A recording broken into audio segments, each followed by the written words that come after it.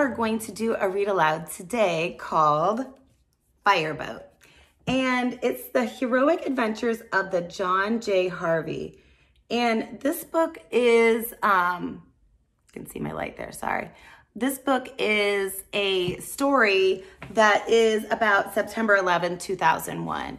And I know that September 11, 2001, the anniversary of that day of the terrorist attacks was last week, but I didn't find this book in time to be able to get it to you for this week. Let me just show you what 20 years of teaching looks like, because I had to take it all home and it is in my basement. So I apologize if sometimes I'm a little behind, but I also think that you guys have had a chance to talk about September 11th last week and think about it and maybe see some things on TV. So hopefully this story will connect with you a little bit more. And it doesn't have to be 9/11 when you read a story like this or remember that time period. So I hope you enjoy this. It is a different kind of book. And it is by Myra Coleman. And we're going to start. New York City, 1931. Amazing things were happening, big and small. The Empire State Building. Up, oh wait, sorry, let me try that again. The Empire State Building went up, up, up. So the Empire State Building is still a famous building in New York City today, but we're talking about 1931. So we're talking about just about 89 years. So that is a while away, or a while ago. Babe Ruth hits his 611th home run in Yankee Stadium. The tasty candy treat Snickers hit the stores. I'm sure you've heard of Babe Ruth and Snickers before. 1931 in New York. The George Washington Bridge was suspended elegantly across the mighty Hudson River. You might be wondering, why are we reading this in science? Well, we're doing it to connect to some real life events, but also think about this. Building a bridge is science. There are bridges that haven't lasted. Scientists have to just, had to figure out how to be able to suspend something over water like that could withstand people moving and winds and elements. So this is science too. Science is everywhere. Champion Penley Calling of Blarney won Best in Show at the Westminster Kennel Club. So that dog's name is Penley Calling of Blarney. On a hot and jazzy night, the word ha-cha was invented. Ha-cha, ha-cha. All in New York, 1931. And on a sunny, fresh day, the John J. Harvey Fireboat was launched. There were 12 fireboats in New York City. The Harvey was the largest, fastest, and shiniest fireboat of them all. So this is 1931. And New York City, when you think about it, you probably think of Manhattan, and Manhattan has all the skyscrapers. But what you might not realize is Manhattan is it's an island. So a boat would make sense in New York to get to places in Manhattan because it's on the water, it goes all around it. But it probably wouldn't make sense here in Columbus. I mean, we have some rivers, but we are landlocked. We are in the land. So just a little different area. Where you live kind of determines how you live. All right, so let's talk about this boat, the John J. Harvey. It had 5 diesel engines, so it could go 20 miles per hour. That's pretty fast. Hey, we're gonna talk about speed this year. 8 pipes that could shoot 16 gallons of water per minute, equal to 20 fire trucks. So it's a fireboat. So it's like what a fire truck does, but on a boat. A completely round steering wheel. It had many brass nozzles housed in the gold room. A control dial in the pilot's cabin. A very nice can to oil all squeaks. Ropes called lines. And lots of levers, buttons, and buckets. There was a pilot and a crew ready in 2 minutes to fight the fires. They were a brave group. And there was a dog named Smokey who did not put out the fires, but had many nice spots. So Dalmatian. You guys ever heard that? How Dalmatians are supposed to be a type of fire dog? The Harvey went up and down the river, fighting fires. It fought fires at the bustling piers. The piers were the places where ships and trains brought all the manner, brought all manner of merchandise to be sold in the city, like wood and cotton and bananas and bubblegum and everything. So New York is on the Hudson River. So the boat's going on that river. It fought the fire of the great ocean liner Normandy. Look how giant that ocean liner is, and it's shooting water up there. They had a fire. Many years passed. A new captain had come on board, Bob Lenny. He and his crew fought many fires, but New York was changing. The Twin Towers were now the tallest buildings in New York. The piers were closing. And sometimes Harvey just went out to have a celebration. So this is like a little picture of it to show you how small it is compared to a big liner. And here it is kind of like a zoomed up version. So it's kind of like I look small to you right now because I'm far away, but when I get close, I look way different. I look bigger. Same with the boat. This is the far away. This is the close up.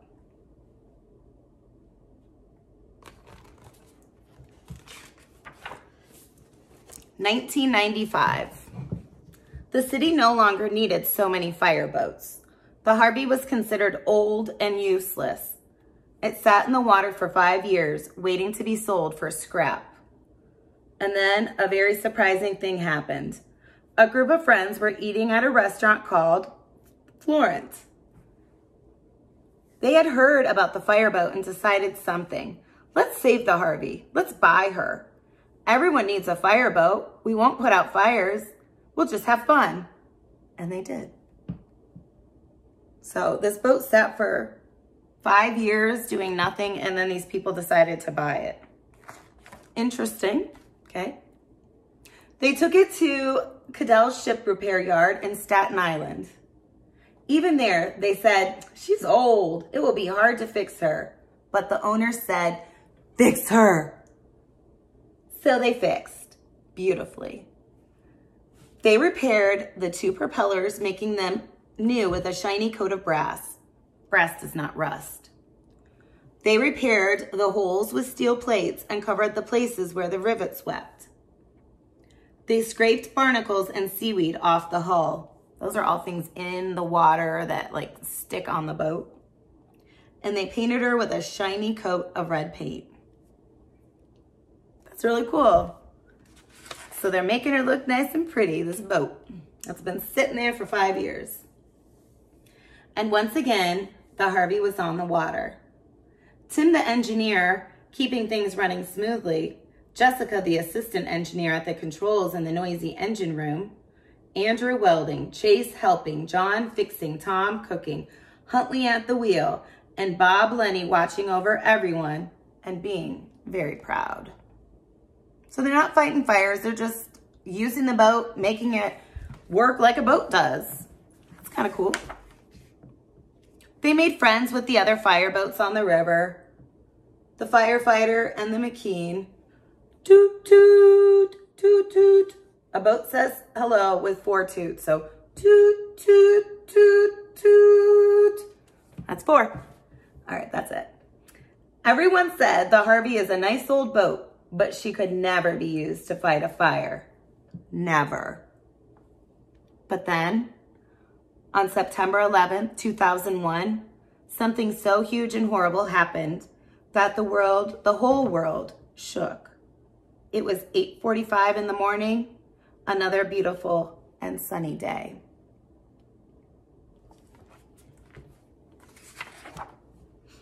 Two airplanes crashed into the Twin Towers. Crashed, crashed, crashed into these 2 strong buildings. And I can feel my eyes getting heavy.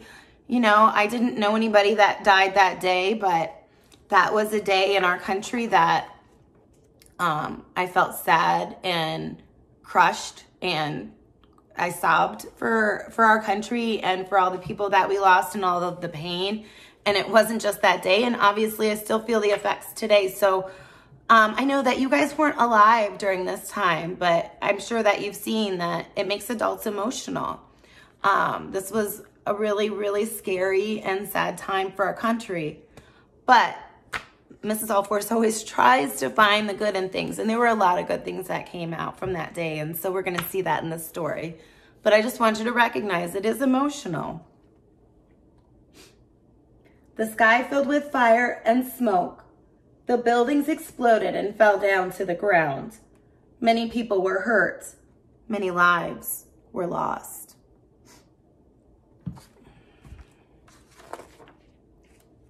The news spread. The city had been attacked. Everyone was terrified, but people were brave. The entire city sprang into action. Firefighters and police officers and doctors and construction workers and teachers and parents and children and cooks. The mayor was strong, he said. We will all work together. We will not be broken. So listen to that. They're all working together. They're all helping. That's one of those positives. What were the people of the Harvey doing when the planes hit? Bob Lenny was trimming Bob Lenny was trimming hedges. Tom was drinking tea in his kitchen. Chase was walking his dog Radar. Tim was reading the paper. Andrew was welding. John was working. Huntley was reading David Copperfield. Jessica was writing a story. And the Harvey was snoozing at the pier. Nice personification there. A boat can't sleep. They all had one thought, get to the Harvey, and they did. They called the fire department. John J. Harvey, ready to help. How can we help? The answer came, you can't help fight the fire, but you can ferry people to safety. Ooh. But suddenly an urgent, that makes sense? Yes. But suddenly an urgent message came loud and clear. John J. Harvey, where are you? We need you. We need you. We need you. The water pipes were broken and buried, and the fire trucks that had raced to the scene could not pump water. The firefighters attached hoses to the Harvey. The Harvey fought the fires alongside the McKean and the firefighter.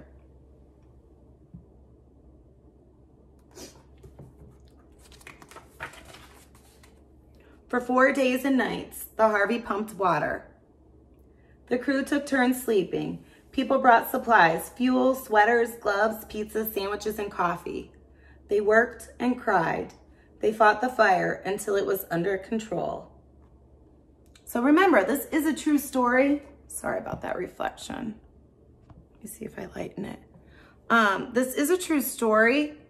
And so think about that. 4 days a fire was burning. That tells you how big it really was.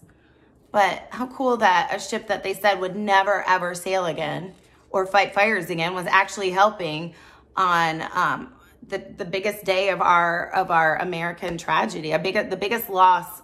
Wait, let me try to say this again. It was the biggest tragedy on American soil. Okay, and it was a terrorist attack. So how cool that they were able to help that day.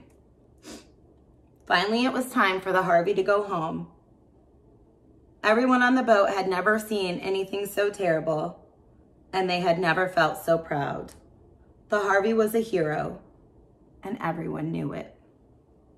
The Harvey won an important award, and at the ceremony, the audience cheered, and some even cried. I'll read that. The plaque there, or the certificate. It says, National Preservation Award, John J. Harvey, for capping a distinguished career of service by coming out of retirement to provide invaluable aid. That means like something you can't ever pay back. It's invaluable. Invaluable aid in New York City's hour of need. October 18th, 2001. Now the Twin Towers are gone. Something new will be built. The heroes who died will be remembered forever, and the Harvey is back to being a very happy boat. Not scrapped, not useless, not forgotten. A proud and plucky friend. And all that's left to say is ha-cha and thank you. Wait a minute. There is one more thing. There is something more to say. The friends of Harvey have found a little tugboat to adopt. Doesn't everyone need a tugboat?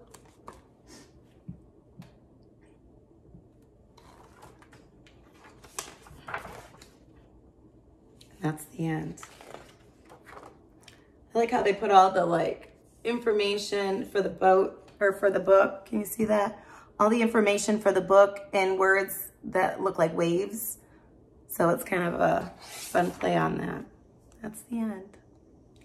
So this book is really pretty cool in the sense that you saw how something that people said was old and useless was able to help when it really needed to be help. We really needed help. And I think it's a really cool story of when people can believe in themselves and in something else. I know that this time period for all of us with COVID-19 has been very difficult. And I know you've made sacrifices, but I'm sure that you've also seen some people do good things for others during this time period. Maybe you help your neighbors or help some friends or family. I know that we all can find a way to be helpful even during times that are difficult. And so as you reflect back on what you've learned about 9/11, I don't want you to forget about Fireboat and that small tugboat that did such a great thing on that tragic day. Thank you.